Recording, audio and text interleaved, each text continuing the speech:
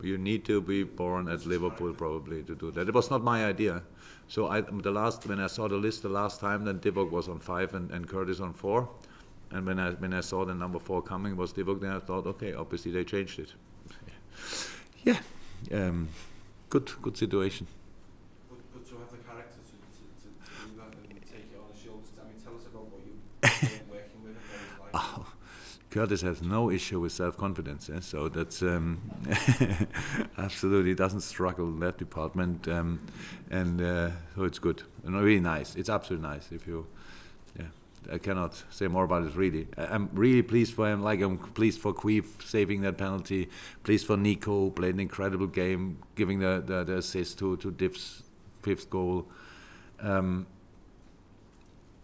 Queef in general, 90 minutes, being there, conceding 5, not really, cannot do a lot in most of the situations. Maybe the second one, not sure. I think the first one was offside.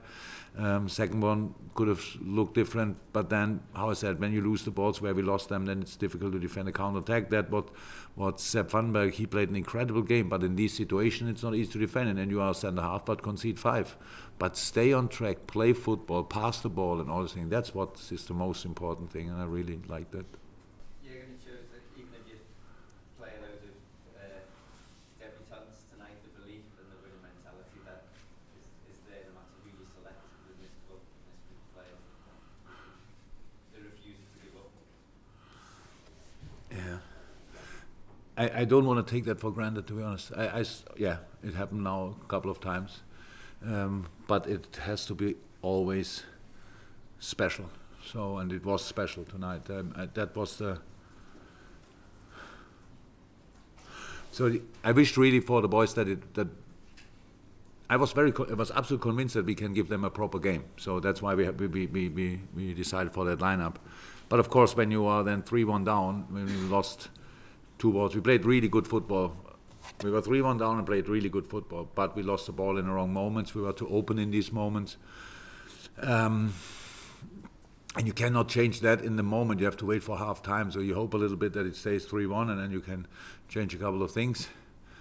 But it was 3-2 for half time, right? Yeah, we scored. Yeah, good. So that was good. And then I enjoyed really pretty much each second of the game, to be honest. I don't know when I had last time so much fun in a football game. So because I saw so many really good performances. I was so happy and pleased for the kids, obviously, that they will remember their first night and feel for the rest of their life. And in the end, they made it a proper special football night with everybody who came tonight to Anfield. Saw 19 goals. That's pretty special, and so really perfect, absolutely perfect. Yes, as a manager, maybe I should think more or worry more about the goals we conceded, but I couldn't care less, to be honest. I couldn't care less tonight, because the mistakes we made were obvious. For the Willock goal, we didn't make a proper mistake, only a little bit formation-wise. Harvey and Rian changed the position. Rian wanted to defend that position, was a bit too wide. That was the space where Willock got the ball and fires the thing in the far end, and really good goal. But all the others we had a big hand in, I would say. But that's not important. It's about, for development, it's the most important thing that you react in the right way. Because a perfect football game, all these boys can play, but a rather difficult football game, that's what we have to make them ready for. And it was a difficult football game, and they worked their socks off and played their soul on the pitch. I really loved it. Gone? Okay. Vinny, anything from you? Or you check out Navi's. Yeah, the only little shadow on that night, I'm not sure, but he slipped. I saw that, and afterwards he was limping a little bit, and now he said, I ducked a little bit, so we have to see. Hopefully not too serious. That would be. Just on Curtis, was he a little bit disappointed to be left out, given he played so well at MK Dons, and he didn't seem to show when he came on, he looked so focused. That would be now really crazy if I would worry about a boy, an 18 or 19-year-old boy who then doesn't start the game and would be disappointed. Probably he was, but after the game, I only told him it's more important really to be decisive as long as you're on the pitch and not who starts, who finishes the game and stuff like that. You have to do the right things when you're on the pitch. All the rest is, there will be, I'm not sure if we're disappointed, we have to ask him, but that's nothing I worry about, because that's all part of the development.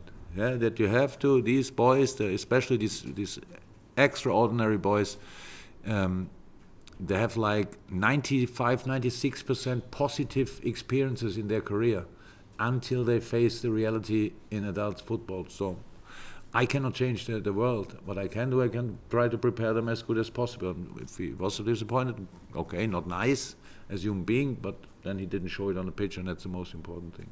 Sam, and then any final ones before we finish? Jurgen, it's rare to see a 16-year-old player as well as he did at Carabao. What did you make of his debut? A nice debut, his home debut, and your confidence in him is clearly very strong. Yeah. Oh, it's easy to be convinced about him when you see him training. So that's really, he is an exceptional talent, absolutely, and he's a nice kid as well. So to see him how he encourages the crowd around the corners is really I had a couple of moments when he was really touched tonight, to be honest. So for a few moments, that's really cool. And then when I was already in the dressing room and I saw on the screen, TV screen, that he's still doing his lap of honor and giving pretty much everything away, that's too nice. Yeah. So what I can say for tonight, we can speak about them as long and as often as you want. It's great.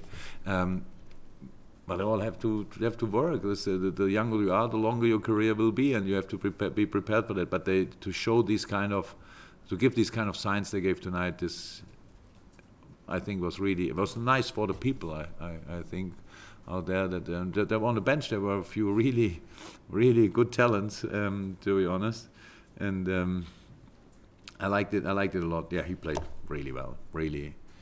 Not like you would expect a 16-year-old boy to play. That's cool. Okay, guys, is anything pressing? Yeah, sorry, final. Great to progress, but now we're concerned about fixtures and conditions. I'm not concerned. Somebody else has to be concerned, because we didn't make the fixtures. We didn't make the schedule. I said it already outside in a TV interview. That the FIFA told us the Team World Cup will be there. You have to come there. So we do. The Premier League tells us you have to play the Premier League, but we do, obviously, and the Carabao Cup. What we did tonight, and if they don't find a place for us, an appropriate place, not 3 o'clock at Christmas Day or something in the morning. In morning 3 a.m. or at Christmas Day, then we don't play it. So, but they have to make that. You have to think about these things, that you have a fixture list where one team cannot be part of all the games. Then you have to think about a fixture list, and hopefully it starts at one point. Hopefully it starts now. I really think that's fair, that this problem is obvious now, but we will not be the victim of this problem. We played tonight. We wanted to win it. We did that. If they don't find a proper date for us, then we cannot play the next round, and whoever's our opponent will go through. Or Arsenal plays it. I cannot change that. But we ignored that problem completely for tonight. I think a lot of people from the Premier League were sitting in front of the television hoping that Arsenal can do it. But I'm sorry. Okay? Yes.